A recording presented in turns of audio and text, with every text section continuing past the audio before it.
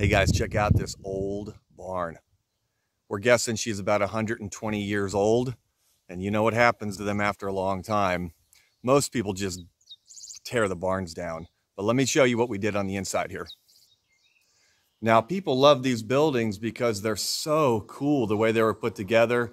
These are hand-hewn beams that every one of these notches was from a chisel and a hammer many, many years ago. And they were put together with just mostly with pins, some nails, but mostly those round circular pins. And they're literally just have notches cut out like this, where the beams fit together.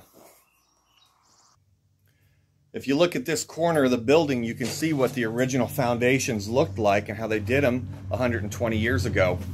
The brickwork, somebody came in some time ago, but so here's your corner post in the back corner, but they had these beams down here, and that beam has just been sitting on dirt for a century.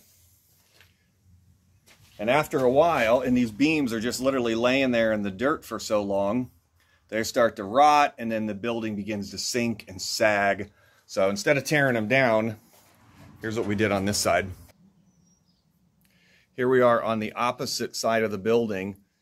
Same kind of corner post, but we actually jacked this whole building up, and we hand dug underneath there, about 3 foot deep, put a foundation, a trench footer in the ground, and then the guys formed up this wall and then put this new seal plate right there, and then rested those, dropped it back down off of the jacks, and honestly are giving this building another 120 years.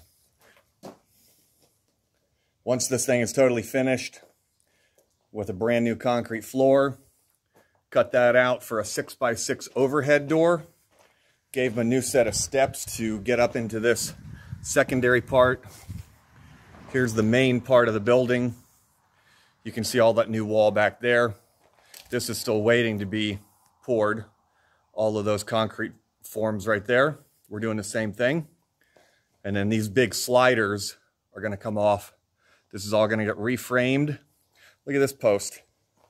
This guy was literally totally rotted at the bottom and just floating. You can see what they did. Somebody did that years ago and tried to support these boys. And so that's something similar. So this is getting formed up, and that'll be a concrete pad right there. So instead of tearing them down, it does take a lot of work, but it's a great way to preserve history. And I know our clients are going to be super happy when we're finished.